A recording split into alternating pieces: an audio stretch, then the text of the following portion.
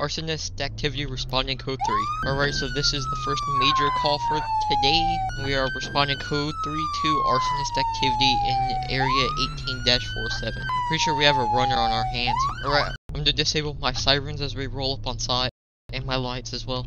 We're rocking the discreet charger today. Alright, just look for anybody who looks suspicious. Okay, we have shots fired. That is not good. Now, this game does not have code 3 backup yet, but I'm pretty sure the devs are working on it. So if this game had backup, I would probably call some right now. Okay, we have a runner and we have shots fired. Okay, I'm pretty sure that's our guy. I'm switching to my taser. Hey man, give it up. Give it up now. Don't run into the police. Well, run into the police station. Here, do my job for me. Okay, I'm not a safe taser distance yet. Okay, now I am. Taser away. Don't try to do that again. Surrender.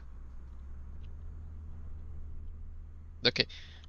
Now immediately get you in handcuffs because you are under arrest. You commit some arson. You shot some officers. Yep, and that is our guy.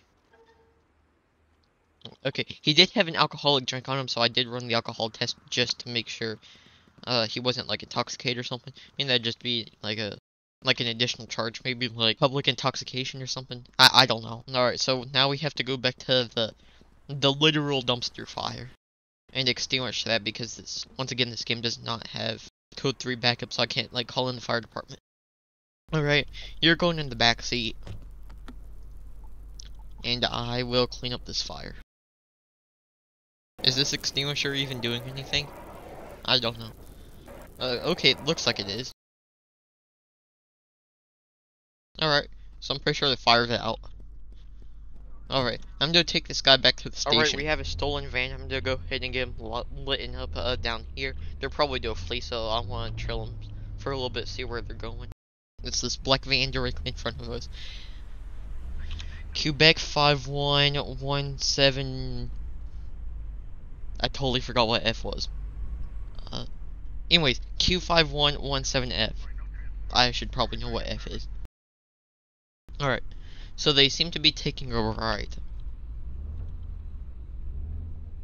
Okay, yes, this is a really good area to light them up at. Alright, let's roll.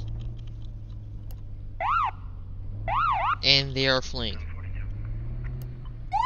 Going code 3.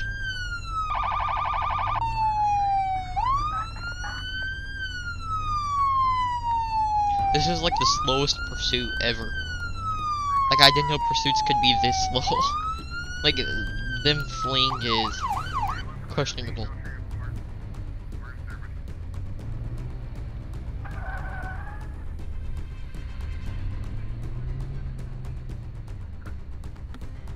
I'm gonna get some spike strips set up.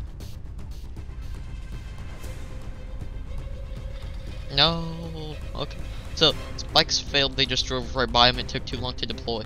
So, I'm gonna have to continue this pursuit. They are rolling. Like, they're fleeing, but they're like stopping at stoplights and stopping at stop signs and using blinkers to turn. They are on a flat tire on their left rear, so hopefully that causes them to give up. I don't have like a morale counter or anything, so I don't really know. Nope, stop. They are continuing to flee, and I don't have backup. They did ram me, so I am going to start shooting at them if they continue to flee.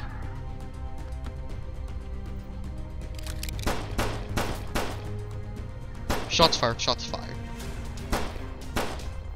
Step out of the car, buddy. Hands up. Hands up now. Well, I hope that person with a gun call isn't me, so put your hands up, please. Hands up now. Hands up.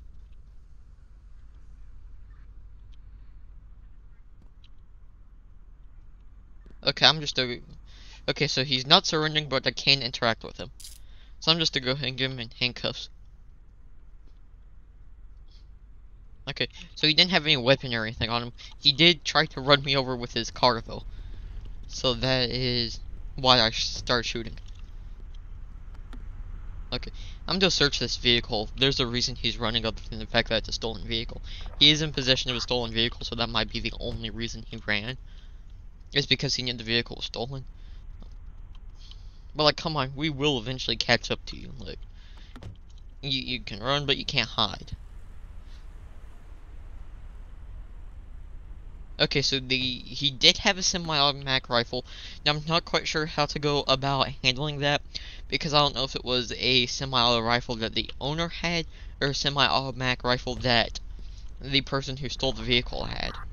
I'm going to run his ID though, to see if he does have a weapon permit. If he does not, then that's possession of a legal weapon. Now, this is the United States that I am playing this game in, so I'm probably not going to really care too much, but I do want to see if he does have a weapon permit. And he does not. He has been arrested once. He does not have a warrant and is not wanted. Okay. And his driver's license is valid. No traffic violations. How? Okay, anyways. So I'm going to go ahead and get this guy back to the station. I know escape convict during transportation is a bugged out call, so I'm not going to take it. Alright, so the car directly in front of me has suspended registration, so I'm going to light him up here. Alright, so we can give him a stoplight.